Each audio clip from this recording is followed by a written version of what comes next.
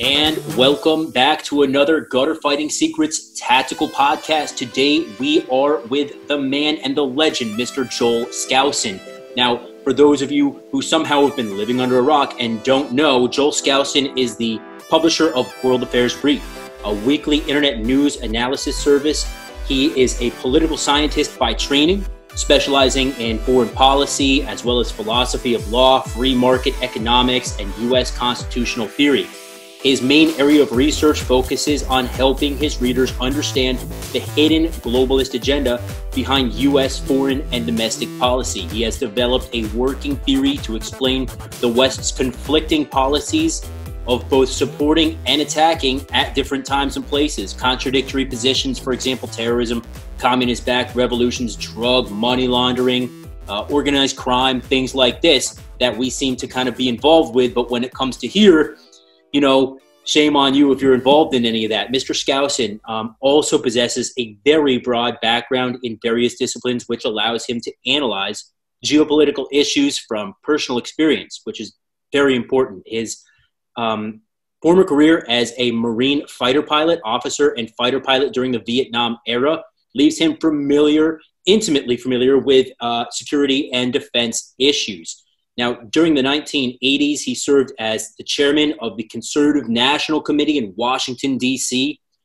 This left him with a lot of different connections, both domestically and abroad. Joel also speaks several languages. He is a world traveler and reads extensively, man after my own heart. Now, Joel's main career for the last 40 years has been designing high-security residences and retreats across North America, including safe rooms, alternative power systems. He is the author of 4 books, 1 on law and governance, and 3 on his special design innovations in security architecture and strategic relocation. His websites are worldaffairsbrief.com and joelskousen.com. Mr. Skousen, that was a heck of a resume. I am so freaking pleased to have you on the program. Welcome on, sir. Well, thank you. It's good to be with you, especially in these times when, I mean, the whole world has been turned upside down with this exaggerated pandemic. It looks like there's no end in sight. They want to keep us with mask mania and social distancing and, and parts of this economy are just not going to suffer. I mean, big restaurants can't operate with social distancing. You know, the Sunset Restaurant in New Jersey closed down had 85 employees and 3,000 square feet. They just couldn't operate with 6 feet apart between tables, and it was just tragic. And it's happening all over the world. You know, unfortunately, it really does seem like we are under attack right now. Now, I'm kind of hoping that things turn out positively in the coming election. I think that if President Trump can be reelected, we can kind of stave off things and at least have more of a fighting chance economically speaking. But I am unfortunately afraid that if we get a president that wants to just tax us to high heaven, we aren't going to make it. I mean, what's your theory on this? Well, I think it's very unlikely, even though I'm in favor of Donald Trump being reelected, it's very unlikely given first of all, he barely won last time in the swing districts, and these swing districts have all gone Democratic in the 2016 election. In addition, we graduated 4 more years of left liberal students out of the public schools and out of the public universities, which are adding to the Democratic rolls. Now, to be sure, the Trump supporters are really energized. I mean, Joe Biden can't bring in more than 30 or 40 people to come hear him speak, and Donald Trump has to turn them away after thousands. But the bad news is, unfortunately, Donald Trump, though he has some good instincts, he really doesn't have a conservative background. He doesn't understand the deep state. For example, he replaced James Comey, who was deep state, with Christopher Wray, who was deep state. He replaced Jeff Sessions with Bill Barr, who is deep state. And he's showing his true colors now by not prosecuting anyone, even under the Durham, saying we're not going to release any of this data before the election.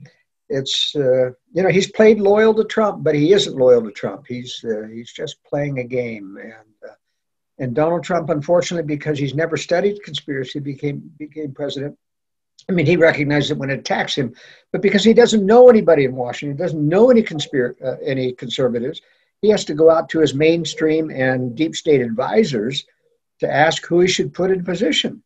I mean, it's just like Brett Kavanaugh of the Supreme Court. Now, it's true he had a reputation as a conservative jurist, but he was deep state. He was number 2 in the Ken Starr cover-up of the Vince Foster murder, and the federal government calling it a suicide. And he was the one who was in charge of intimidating the witnesses that came before the commission with countering the official story. And, you know, bless her heart, Amy Barrett, you know, is kind of a mainstream Republican. She's not going to overturn anything.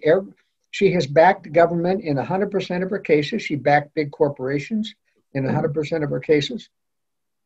And she said in the hearings, you know, I'm just going to obey stare decisis, which means court precedent. And unfortunately, that's not the Constitution. Court precedent, you know, is as the court interprets. So I am not optimistic that even if Trump wins, that we're going to restore any liberty or drain the swamp. What Trump has done, however, in the last 4 years, he's slowed down the globalist agenda in most areas because he keeps changing his mind. I mean, you know, he wants to get out of Syria. They talk him out of it, and he changes his mind. They have to talk him out of it again. He wants to get out of Afghanistan, and they talk him out of it. He changes his mind. They're always battling back and forth. That's why they want him out. They want a puppet in there, like George H.W. Bush or Barack Obama or Bill Clinton. These people take orders. They know who's the boss when they come in. But Donald Trump really tried to be president. It's unfortunate he just didn't have the experience to fight this deep state effectively. Now, when you talk about the deep state, this is something that's near and dear to my heart, and I know most of our listeners as well. And a lot of people don't really understand what it is. Can you give us just a brief kind of definition, in your opinion, of what the deep state actually is? Yes. The deep state is the enforcement arm of a larger globalist conspiracy to take away American sovereignty and get us into a militarized global government.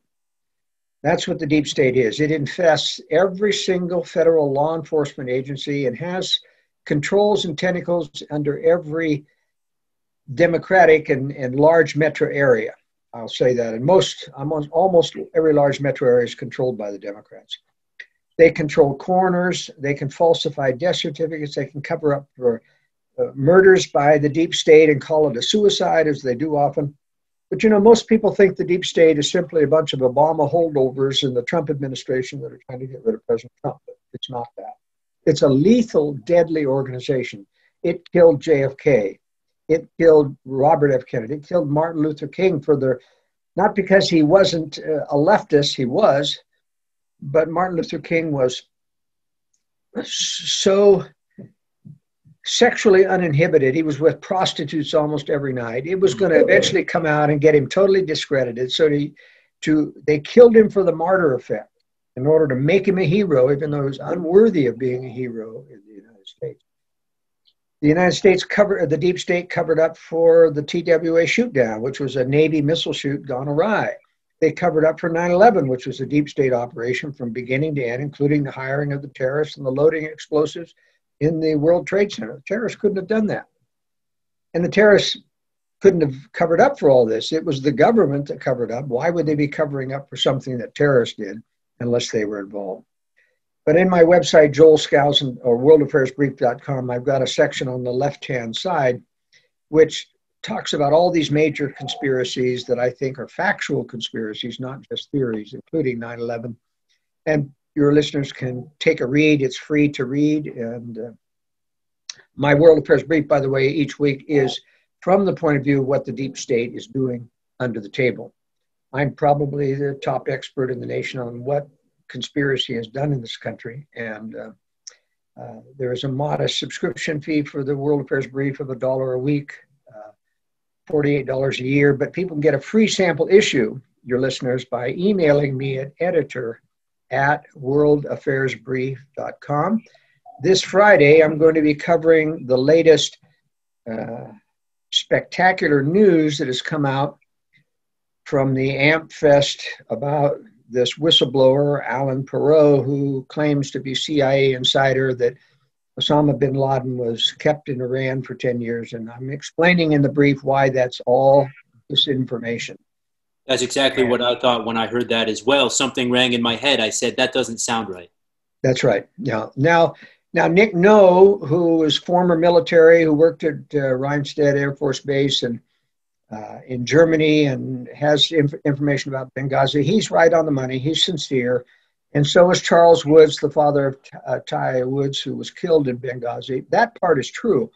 But the deep state always liked to put a disinformation expert and piggyback on sincere people. So you start out with the truth that gets conservatives hooks. And then you throw in this guy who claims to be a falconer with the Saudis for 20 years. And then suddenly you realize he's talking about, they tasked me with taking out Osama bin Laden in Iran. This isn't just a falconer. This is a guy who's working deep inside. And then you realize, as I do, remember that there are no insiders or no whistleblowers of the CIA that are allowed to talk about real secrets or they get killed and they are threatened. Yeah. He'd never be able to reveal these things unless they permit it. And the only reason they would permit it is because it's false. And the target, of course, is to make Iran the boogeyman. They keep feeding Trump every week with anti-Iranian information. In point of fact, Soleimani, who Trump ignorantly allowed to be taken out by the deep state, was not the biggest terrorist in the world. He was, in fact, at the forefront in Iran and Iraq of fighting U.S.-backed terror. U.S. created ISIS. They created Al-Qaeda. Osama bin Laden was a CIA asset. He had kidney disease. He died in 2002. They falsified the killing of Osama bin Laden in Abbottabad, Pakistan, by killing his CIA double that they've been using ever since Osama died, in order to take credit for 9/11, which he didn't do. It was a deep state operation.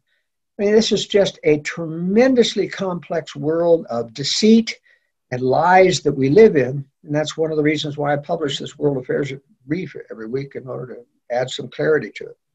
And it really is an amazing website. And I'm not just saying that. I was on there last night looking around, and I was actually reading a little bit of what you were writing about the Bible and law and kind of scripture as it relates to law and doesn't relate to law, as it turns out. And I really thought that it was just such a well thought out piece. And for all of you guys and girls out there at home, just going over and checking out what's publicly available on his website is going to give you so much insight to just what's going on in the world. And really, it's a very, very interesting read. So I appreciate you putting that out there. Thank you. Now, Mr. Skousen, the pandemic is something that you and I spoke about briefly before we jumped on here. And I think we're both on the same page about this as far as the the taking away of our liberties, to speak plainly, sir. Now, do you think that this is something that was a biological weapon from China at all, or what's your theory on this? Well, this originated with the deep state in the United States, and Dr. Fauci works for them, in my opinion. He had given certain monetary, large $1 million grants to the University of North Carolina at Chapel Hill to work on enhancement of function of the coronavirus to create a bioweapon from it. And Congress found out about it in 2014 and cut off the funding, said this is inappropriate for taxpayer funding. So what did Fauci do? He took $700 million of the NIH money and funded the Wuhan lab in China to continue the same research. Now, I think the globalists did this because they knew that the sloppy protocols in China, in their bioweapons labs, would eventually allow it to be leaked out. So China would get the blame, but in fact, the globalists wanted it to happen. And now, I'm not absolving China in this. China has been working on biological weapons for decades. I covered in the World Affairs Brief the 2011 speech by General Hao Tian, the defense minister of China. His speech to the Politburo was leaked to the Epoch Times, an anti-communist Chinese publication. And he talked about how ruthless they were going to be. He said, the Nazis, have nothing on us. They were too permissive with the West. We are going to be ruthless. We are going to cleanse all of North America and Canada of people because we need the living space. We're going to use biological weapons. We're going to use nuclear weapons. We are going to be ruthless. And I'll tell you, if anybody knows about the Orientals' propensity for torture, you just have to look at the Vietnamese torture of U.S. prisoners of war, the Chinese torture of U.S. prisoners and Japanese prisoners during their war. There's nothing more evil. You don't want to live under a Chinese occupation. And so it's my opinion that it was both the Chinese fault and the globalists that are our own internal enemies that were at fault in this. And it has been the globalists, the deep state, that has pushed this into a false pandemic. They implemented two things. Number one, they developed a test through Dr. Drosten in Germany that had no sample of the actual virus. He simply took a computer model of a coronavirus RNA and he developed a test that would detect that. And then he used the PCR, which is a amplification or multiplication. It's not a test at all. What it does is the polymerase technique breaks down DNA into its RNA component parts and then knits it back together and then breaks it down, knits it back together and amplifies it so that you get larger and larger quantities. It's a multiplication thing. And the maximum that you're allowed to take that is 45 multiplications. Anything, the Kary Mullis, who invented the test, got a Nobel Prize for it, said, this is not to be used for diagnosing disease because it multiplies things. It makes it look worse than what it really is. So if you're going to do a false pandemic, you want to make it look worse than it is, then you use a PCR test. You amplify. He says anything over 35 gives you false readings. That's why they have it up at 45 times. So that's the first thing is pick a test that will show more positives than are out there. And the second thing they did is give financial incentives to the hospitals in America to name every death a COVID death. Mm-hmm. In other words, as you may have heard, the National Committee on Health Statistics came out and admitted, I think it was in September, that only 6% of those that were diagnosed as dying from COVID actually died from COVID-19 without the presence of comorbidity with other chronic diseases.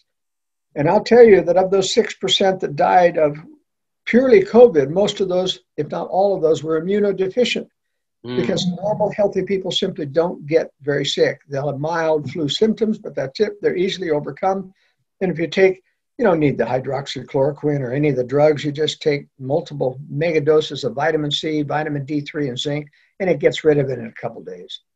But most people are unhealthy, and if you take the flu shot, your immune system is compromised because shots, especially the yearly flu shot, does have adjuvants in it which make your body more susceptible. Because it dumbs down the immune system so it doesn't attack the vaccine. And that's what these adjuvants do. So that's why we've got a pandemic. The lockdown is a mistake. It was done purposely to disadvantage Donald Trump. And it was also done, I think, to prepare Americans. The price of being free from this mask mania and this social distancing stuff is going to be to take a vaccine. And you don't want to take that vaccine. It's an RNA vaccine that pumps out antibodies, they say. Virtually 100% of everyone that's had a full dose in the trials of the Moderna vaccine has had serious side effects. And they're still saying it's safe. I mean, they've got immunity. The Vaccine Regulatory Commission is full of vaccine makers on the very committee that's going to judge the safety of a vaccine. I mean, this is a conflict of interest that is just out the window. So that's my feeling on the COVID thing. They don't intend to let us free until you take a vaccine, but the vaccine won't work. So let's say you're still not free because you got to keep taking it every year. Now, what about domestically here? I mean, I want to ask you first, I want to circle back around to that question, but what other players do you look at right now on the world stage? And what other enemies do you think that are lurking out there besides China? Or is China kind of the main threat right now? Well, actually, Russia's the bigger technical threat because Russia has by far the most nuclear weapons, hypersonic reentry warheads, and throw weight. They got the new ballistic missiles that have 415 maneuvering warheads on them. So they are the largest threat to a nuclear first strike against our military. Now, China is the largest long-term threat, and they are building, and they've already surpassed the United States in their blue water Navy.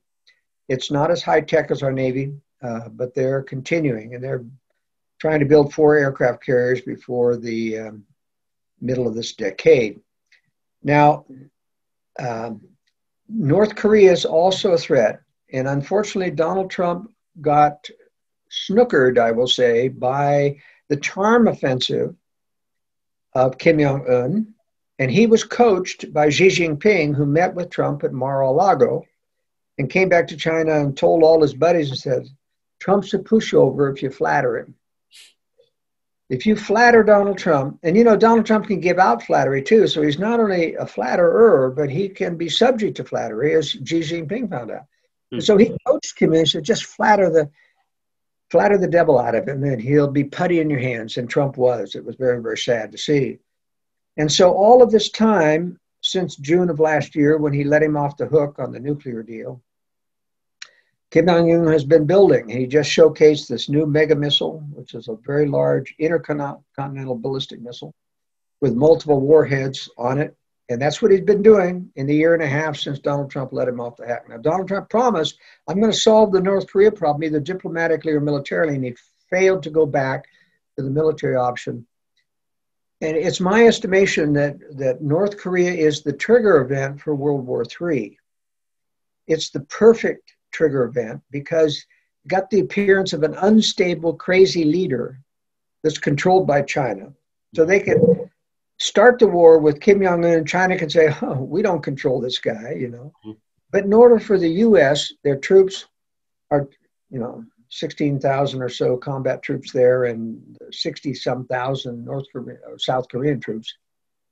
We can't possibly win against a 1 million-man invasion from North Korea unless you use tactical nuclear weapons.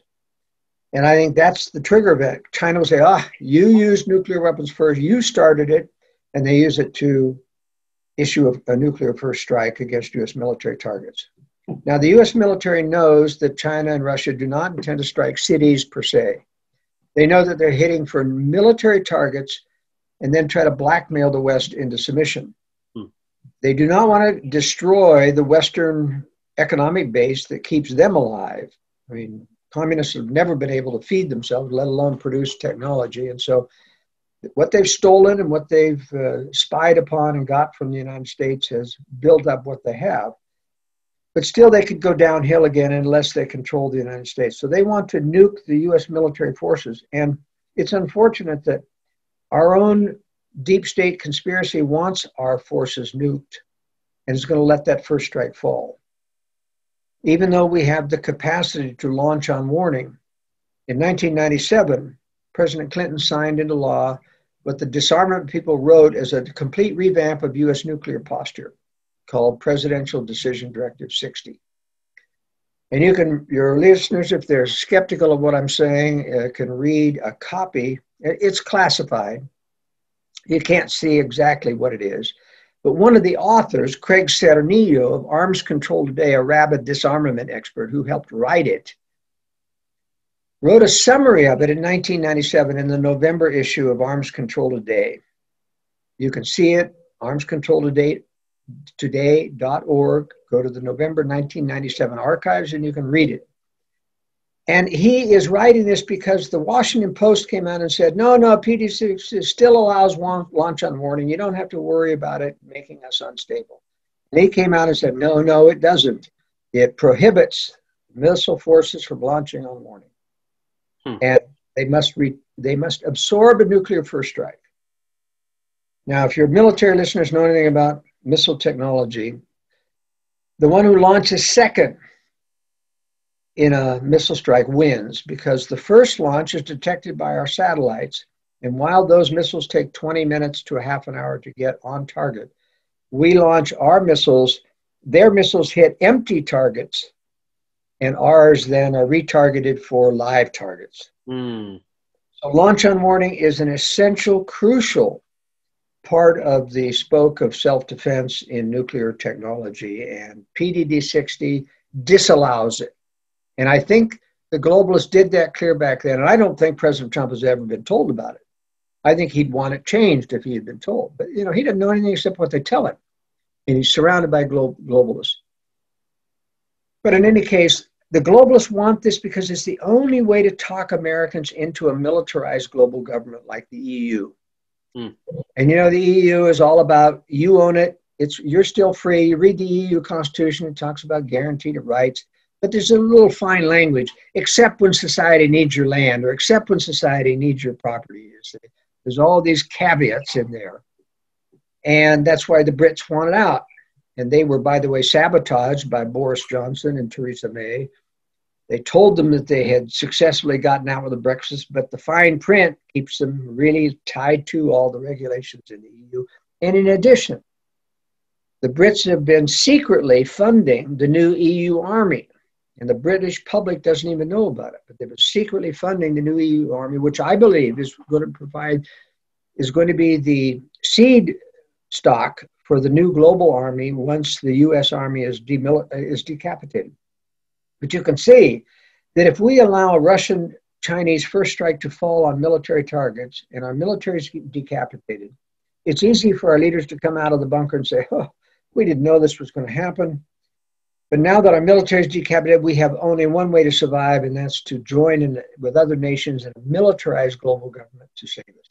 And who's going to say nay? You look at what they did with COVID-19, a falsified pandemic, and everybody bowed down, or not everybody, but almost everybody bowed down and say, oh yes, we have to keep ourselves safe. Well, you think you absorb a nuclear first strike, and that's why I'm telling.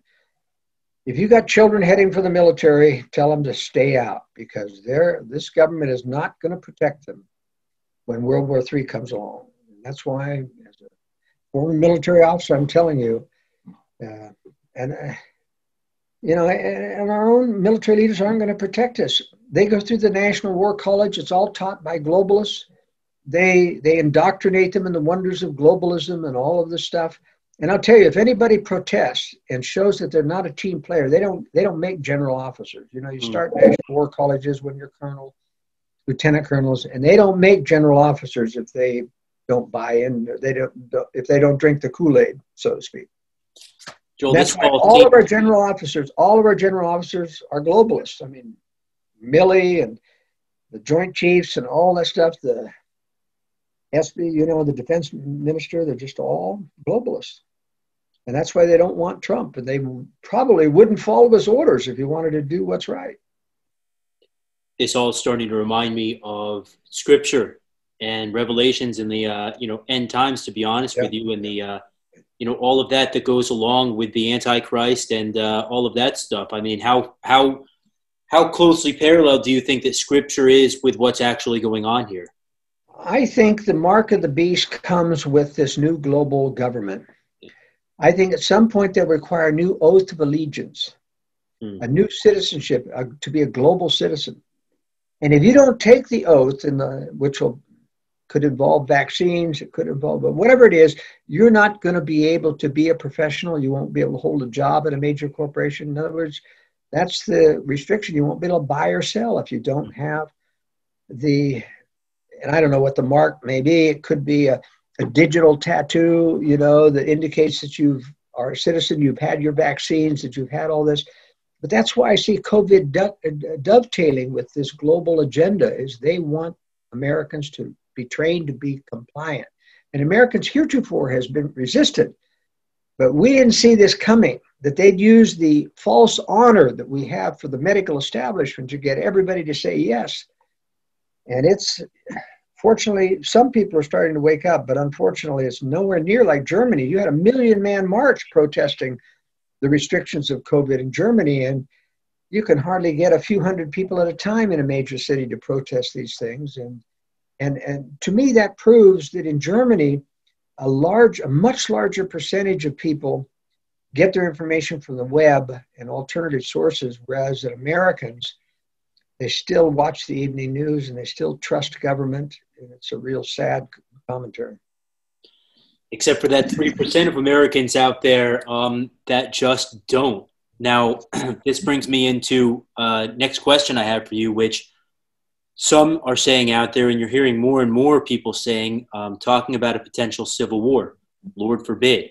Now, if this were to happen, can you give us any idea from your expertise, A, number one, what this might look like, and B, kind of how we could stay safe or prevail as private citizens through something like that? Well, if it ever came to citizens having to defend ourselves, we would win hands down, because the left is not well armed and they're not well trained. And they could be easily taken down. And we have shown this every time a militia has got together to defend private property against Black Lives Matter and Antifa, which were a bunch of communists that the globalists have hired. They pay their way. They bought them luxury buses with Black Lives Matter painted on them to bus them around the country. This is typical of the strategy, by the way, let me just say, typical of the strategy. The globalists have always used communists to break down the social order, used communists to create war and conflict so they can come in with their less than communist solution. The appearance that you're still free under us, but it's still socialism. It's called Fabian socialism, where you own it, but we control it. But they used the communists. I mean, we built up Soviet Russia. There were two payments of $20 million in gold to the communists, one from Jacob Schiff out of New York and the other out of the globalist in the Anglo-American or the British who helped them. And then we cut off aid to the White Russians so that the communists could win the Revolutionary War there. Then we financed all of the Lend-Lease to Russia. We gave them the rest of the plans to the nuclear weapons that they couldn't steal in the Manhattan Project. We gave them, and most Americans don't know this, we gave them the first shipment of enriched uranium so that they could explode their first atomic bomb a year after Hiroshima. The Russians didn't know how to enrich uranium, so even though they had the plans, they couldn't build a bomb until we gave them the enriched uranium. Now that's treason, but it was done under the cause of Lend-Lease that Russia's an ally. This was even after the war, by the way. They ceased to become our allies. They'd already taken over Eastern Germany. We'd already done Operation Keelhaul and given all those Russian and Eastern Europeans back to Stalin to put in his concentration camps. Then we brought Mao Zedong to power by George Catlett Marshall, who cut off aid to Chiang Kai-shek so that the communists could win. We brought Castro to power by shipping him surreptitiously arms. George Bundy, a globalist under the Kennedy administration, cut off the air power to the Bay of Pigs invasion. Kennedy was so incensed about that, he vowed that he was going to disband the CIA, and that's why I think they killed him. So, but as to the sentiment of civil war, I don't think there's a real sentiment for civil war because there aren't two major groups that want to kill each other. There's only a one-sided civil war, meaning it's only the Black Lives Matter, Antifa, leftist revolutionaries, and they're hyped up now. They think because they've got all this money flowing in that our side is really powerful now. They don't realize the globalists are going to betray them at some point. But not until after, in fact, they'll burn the country down or try to if Trump gets reelected. And if Trump doesn't get elected, they'll still continue the harassment because they know that it will goad Biden and Harris into giving them what they want. And that's one of the purposes of the socialists funding them, so that they can have an excuse to buy them off with socialist programs that the Democrats want to put into power anyway. So I don't think there's going to be a real civil war, but I'll tell you, if the police really did stand down, and let me tell you, even in Seattle and Minneapolis, the citizens have had it with these mayors who have been defunding police.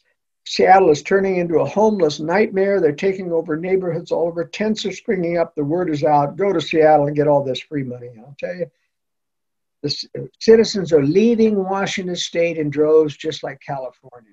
I used to consult strategic relocation. Now I do 2 or 3 times a day. And 90% of the people I consult with are coming out of California and Washington and Oregon, wanting to get out of these socialist states. There's been a mass exodus from New York City as well. You know, I live right around there, and I've seen it firsthand. All the skyscrapers are starting to become at night, right. Dark windows, and you know, you would think that this freaking fool, he wouldn't have been reelected, but he was, and how, I don't know. But wow, yeah, Cuomo is and De Blasio. These are just two. They're not actual communists. They're actually globalists. Mm-hmm. And they're imposing their socialist solutions in there to create chaos and social unrest. And I'll tell And you, now it's you've got, I yeah, don't see an end in sight. Frankly, I'm not optimistic. Even if Trump gets reelected, they'll still continue to want to burn down the country, and even the Republican governors have gone along with this COVID mania. yeah, Even though Kathy Noem of South Dakota didn't shut down the economy, she still closed the schools, which are totally unnecessary because the school kids aren't susceptible to COVID. And this is just a terrible. Although the benefit of closing down the public schools and causing them now to wear masks to reopen is that millions, and I say millions, have started homeschooling and they bailed out of the public yes. schools. That's a real benefit. That's been a blessing in disguise for sure. Yes. Another blessing in disguise, I think that this is waking more and more people up. More and more people out there are starting to say, hey, even if they're still watching that mainstream stuff, fake news, right? Communist news network. But even if they're still kind of in that mind state, they're saying, I need to prepare. I need to get set and freaking snap out of it. I need to have at least 2 weeks of food and water or whatever supplies at home. I need to have possibly a vacation cabin out in the woods where I can go to, not if, but when things get hectic. And that's why strategic relocation is selling off the bookshelves. It's just incredible. I mean, we're selling, it's number 4,000 on Amazon, which in millions and millions of books, that's very, very high. And you guys are on your 4th edition now, am I correct? Yes, 4th edition. I do cover the COVID phony pandemic in this edition. And so it's right up to date with all the statistics. And I encourage people to get it, however, rather than Amazon, from my website, joelskousen.com. Amazon's just a predator, mentality. And it's just really sad trying to deal with Amazon, and they make you pay for everything rather. So I prefer people get it from my website. I always tell people, look, try to go to the actual website itself, support the author, because otherwise you're just supporting Amazon. And I think we all know kind of what Amazon is. He's a globalist. Bezos is a globalist. Yeah. Hardcore. And Google is too, Facebook. They're all part of this conspiracy to censor what is true. It's getting to be a real battle, to get the truth out there, and that's part of the reason why so many people haven't woken up. They Google vaccines and the dangers of vaccines, and all you get from Google is debunking sites. Yeah. That's why I tell people, don't go to Google. Go to DuckDuckGo or something like that. It will give you some more honest results. Yeah. Joel, it's funny to me how you've got sites like Twitter, right, that are so actively censoring not only right-wing stuff, and I don't want to say right-wing, but not only, right-wing, but also conservative, also censoring blatantly, just everything. And they're the ones trying to say, they're anti-fascist, but isn't that kind of the definition of fascism? Yeah. We're a free market, but we control you. That's right. That's what it's all about. Another thing I just want to briefly mention about the 4th edition of Strategic Relocation is you've actually got political and demographic changes in there as well. So anybody looking to go ahead and try to get a bearing on, hey, where is safe? This book wasn't written 10 years ago. You've updated it, and it's literally got the up-to-date current information in it. That's right. On gun laws and everything. And it's still changing, though. It's hard to keep up because the states are trying to lock down on homeschooling to keep parents from withdrawing. The Homeschool Legal Defense Association is just busy day and night threatening counties and cities who are trying to create their own law, which is not lawful, to keep people from leaving the public school. And they're saying, no, that's illegal. You can't do it. So the Homeschool Legal Defense Fund is really an important organization to support. Now, let me also say, I think that your listeners and anyone who's young, just starting out in life, needs to be prepared to get out of the establishment, because this vaccine, I believe, is going to be a requirement for every public school student. And so you're going to have to get your kids out of the public schools in order to avoid the vaccine. Number 2, you're going to have to start to research home birth by certified lay midwives, not nurse midwives who work under a doctor. Certified lay midwives that won't require a vaccine. Because I'll tell you, you got a hospital birth and they aren't going to give you your baby until you have it vaccinated. And once they've got your baby in their charge and they won't give it to you, you're out of luck. Can they really do that? They can just withhold your baby? Absolutely. I had a subscriber who was doing home birth, had a complication, had to go to the hospital. This is before the vaccine, but they wouldn't let her have her baby unless they submitted to a whole list of vaccines that they wanted to give them that isn't the COVID vaccine. But if they're going to do that, you know they're going to add the COVID vaccine to it. Yeah. So you've got to do homeschooling, you've got to do home birth, and you're going to have to prepare to have your kids be entrepreneurs and not have to go get a degree in a university, because I'm convinced all of these universities have been the biggest yes men to this mask mania and social distancing and contact tracing on their cell phones and closing down colleges. They're going to mandate that vaccine as a condition of going to university. And so I say the hell with them. Learn to be entrepreneurs, learn a skill and a trade where you don't have to go to a university. Do apprenticeship if you have to. But I'm afraid you're even going to have to get out of jobs with major corporations who are also yes men. You know, in the state of Utah, where I live, they have no mask mandate. But all the major corporations in Utah are requiring you wear a mask in order to go to the grocery store or to Walmart or Target or any of those things.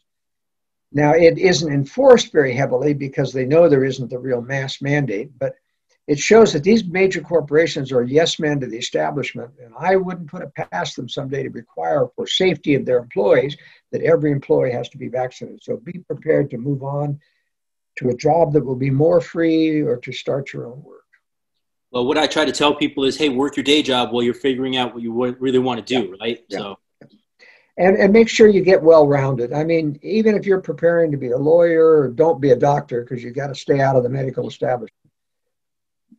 But if you're going to be a professional of any sort, learn a trade as well. You know, when I went to college, I took woodworking, metalworking, welding. I took every manual trade, and today I use it. I mean, I hardly ever have to hire a repairman. I know how to fix cars. I know how to fix washing machines. I know how to fix my tractor. I know how to fix. I built several houses and shops and things. So you can learn all this stuff. You don't have to go to school for it. I learned most of this stuff just on the job, tinker around, working with other people. It's amazing what you can pick up if you put your mind to it. And you don't have to go to school formally for it. Now, you can learn almost anything on the YouTube now in terms of fixing a car or appliances. Just Google the make and model of car and the problem, and there it is. Somebody willing to teach you how to fix it. No, absolutely. And I think the more well-rounded we are, the better we'll be able to survive and make it through whatever happens. And what I like to try to tell people personally is, hey, we need everyone out there to really prepare so that if something happens, all of the good people can come back fighting, right? That was a World War II kind of slogan. If we're prepared, we can come back fighting. And I really think that is an essential thing to think about. And exactly what you're saying right now to everybody is, hey, stay prepared, get prepared, stay prepared, so that we have a better chance of creating something, you know, at another point and resisting what is inevitably going to come. You know, people don't realize that, you know, there have been warnings about EMP strikes, but remember, only Russia and China have the 8 or 9 weapons that it takes to really take down the entire grid. Not just 1 or 2, it takes 8 or 9 weapons, high altitude nuclear strikes to take down the grid. But they're going to be panic and a Mad Max scenario in every major city within 3 days after that. And I'll tell you, the jobs aren't coming back for, if ever. Yeah. Because when you destroy a city through pillaging, it's just hard for anyone to pick up the pieces. And you know, the electricity in most areas won't come back for about 6 months. I expect that there's going to be famine for an entire year. So you really have to have your stockpiles up, and you have to hopefully get a growable piece of ground somewhere outside the city where you can grow a garden with a friend or family and pitch in together to help. I mean, I'm a real believer in storage, and one of the things in my book, The Secure Home, I talk about you need to have basement space in any residence where you can put a concealed, high security shelter and safe room. Not only are you going to, even though the cities will not be struck except where military targets are, the blast zone of a nuclear weapon is only at a maximum of about 10-mile circle. Outside of that, you're only dealing with fallout, which is pretty easy to defend against. It just really takes most areas about 12 inches of concrete, which you can do with concrete blocks over a steel decking in a small room within your shelter system. But you need to have concealed space because there will be pillaging. You know, when there are crowds coming down the street and going to pillage, if you live within a suburban or urban area, you know, you're not going to be shooting masses of people who are just hungry. That's just not going to play. The best strategy, the best tactic is to get out of the way and hide with your valuables so that they can come through and take whatever they can find in the cupboard and they go on. Leave your doors open. You know, don't have them break down the house and let them go on, because pillagers do. They pillage and then they move on. And, you know, in a few cases, you might have to root them out, but that's why you've got guns and ammunition. And you can do that. They don't expect anybody to come up from the basement, but that's where you come up from. I heard once that you're going to want to strew some clothes around and stuff so that people think, oh, this house has already kind of been hit. Yes, that's a good point, too. And don't leave much. You know, mm-hmm. The first group through is going to clean out anything that's left, but don't bother leaving very much. They'll see if it's all a mess, it's already been pillaged, and they'll move on. So, but it's important to have good concealment. And I usually, when we design high security residences and retreats, we usually design a safe room behind another safe room, so that you have to find a concealed entrance to the first room. And then people think, oh, we found it. And you have a phony safe in there that's got a few trinkets and things. And then they have to find another concealed entrance to find the real hardened safe room that's got hardened steel doors and concrete based, etc. Now, the firefighter in me has really got me wondering, is there a secondary exit for this, or Absolutely. Is there we always design a secondary exit out of the concrete box. Even if it's only one that you have a trap door that you dig out of slightly, that doesn't lead. You have to make sure that's very concealed too, so somebody doesn't come in through the back door. But there's a lot of different things about strategies you can do. We don't publish that in the book because we don't want to get that in the public. Yeah. But we provide the principles so that you can figure out, how to do that. Now, if guys and girls out there wondering, they want more information about this and they're thinking to do this at home or have somebody assist them, can they get in touch with you and get more information about this? Yeah, most of my information is all on in my book. So let me just tell you the two differences in the secure books for home. The secure home book is 700 pages long. It's the Bible of high security construction. Everything from bulletproofing walls, windows, and doors to solar systems, generators, concealment, safe rooms, how to do the exits, etc. We cover the full range of preparedness in that book. Now, that's mostly new construction or remodeling. We have one special book called the High Security Shelter Book that is specifically for doing a safe room in an existing basement, which is most people's cheapest alternative. Mm-hmm. Complete architectural plans, including concealment, on how to do that safe room out of concrete blocks reinforced with a block ceiling that you put into place one block at a time, and how to do the exits out of that. It talks about the solar. You want to make sure that you have complete independent power inside that safe room. So if they cut off the electricity, you're not in the dark in there. You've got your own battery supply.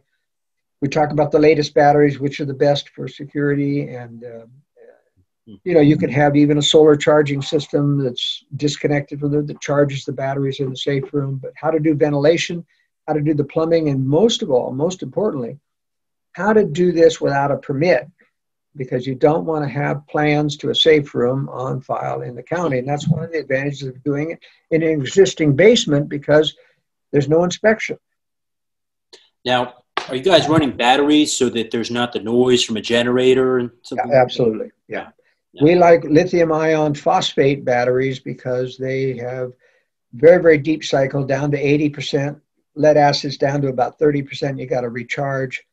Lead acid batteries, even under charging constantly, will go bad in about 10 years. These lithium ion phosphate batteries are essentially lifetime batteries. And now they cost about 10 times more than lead acid, but the price is coming down and they last much longer, so that when you take of total capacity over the lifetime of the battery, the lithium ion phosphate is still the cheapest over a 10-year period than lead acid, because it lasts so much longer. You can do and I know this is all in the book, but I just want to get a vague idea for our guys and girls as well, is what's really getting me is the ventilation here. Are you running some kind of system, ventilation system? Right, and it's very important we do have 12 or 20 volt, 4-volt fans that run off the battery bank directly. But the most important thing about ventilation is that you've got to have it go up through the wall into the attic or in where the filters are in a concealed cabinet so that one, people can't hear. Because if you have a vent going right outside and somebody puts their ear down there to that vent, they can hear every word that's being whispered in a safe room. So that defeats the purpose of security. That's why we put them up into the attic so that it comes up so that a person can't get their ear close to that or find where the exits to these come off. So we talk about filtration. We've got military grade filters that we list in the book. The cheapest is about $2,000, but we've also got off the shelf household type things. Honeywell puts out a series of filters that gives you almost identical to a military grade filter for about $300. So those kinds of options are the things we try to make the book worthwhile so that you know where to find those hard to find sources. Well, that's a book that I'm definitely going to be going ahead and purchasing. Now, I know you've got to run in a little bit, but I've got one or two more questions here from viewers that were really interested. And one of our guys, actually our medical advisor for Gutter Fighting Secrets, he wanted to know if you advocate for a bug out route, placing caches or catches along a longer route so that you could potentially resupply yourself if you were forced on foot. Absolutely. In my book, Strategic Relocation, for example, I talk about the obstacles you face in trying to get out of a major city. The biggest obstacles you face, for example, are the freeway systems. They're like a moat. You can't get across those freeways because most of the ways across the freeway also are an entrance to the exit in a freeway. And like in Katrina, they're going to be jam-packed with cars. You won't be able to get through. But if you look on Google Maps very closely, follow the beltways around, you'll see places where there's no on-ramp or off-ramp that they go under or over the freeway and get outside. Those are the ones you want to isolate. Now, you want to make sure you're in any crisis, you're going to get out of a town faster on the residential streets rather than get on any of the secondary roads with stoplights. So map out your routes. But at a certain point, you're going to run out of daylight and time and you're going to need to resupply.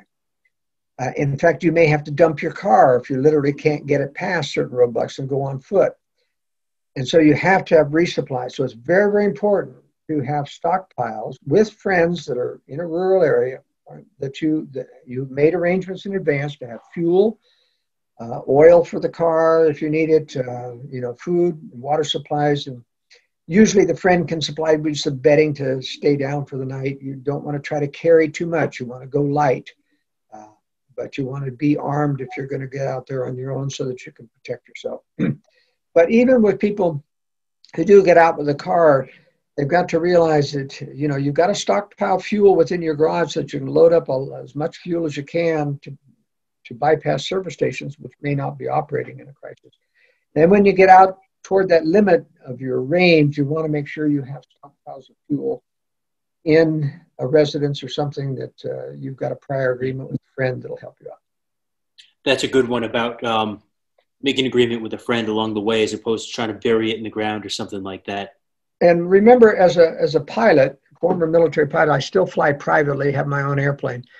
That's the biggest bug out plan. If you're young enough to get a pilot's license, and it's not that difficult, it costs about $10,000, but it's a great investment. You can get a used airplane for as little, really good long-range airplane for as little as $50,000. And while that may seem a lot, heck, a new truck costs you $60,000 now, or 75. But you think about if you have no other choice, but you have to get several states away. Don't mess around with trying to do that on the roads. Leapfrog over that. I don't care if they shut down the airspace system. Nothing can keep me from flying low below the radar and just get out of town. That's brilliant. And that actually brings me into the last question I have for you perfectly is, What about fleeing the country while borders are closed down? I mean, is there a way to manage this risk? Well, it's something I don't recommend. Now, I do cover in strategic relocation all the normally known international retreat scenarios: Latin America, Central America, Spain, parts of Europe, Scandinavia. I cover all those countries, the do's and don'ts, etc. But I want to tell you this: in COVID-19, every one of the Latin American countries, which are the prime destination for Americans, they heard all the expat stories about how cheap you can live in Costa Rica or Guatemala. And I've lived down there in many of these countries. And I can tell you, you don't make relocations international decisions based on current conditions, because in COVID-19, almost every one of those countries locked down so fast they wouldn't even let people out of the country. Now think about it. It's one thing to not let people in the country if you go, but they wouldn't let you as American tourists get out of the country. Oh, wow. They wouldn't even let Americans out. That's right. No, you couldn't get out. I had pilots friends who were taking a tour with various of their airplanes down in Latin America, and they literally had to take off in the middle of the night in violation of the thing and just flee the country by air, because the borders were closed. You couldn't drive out of the country. They had blocked everything.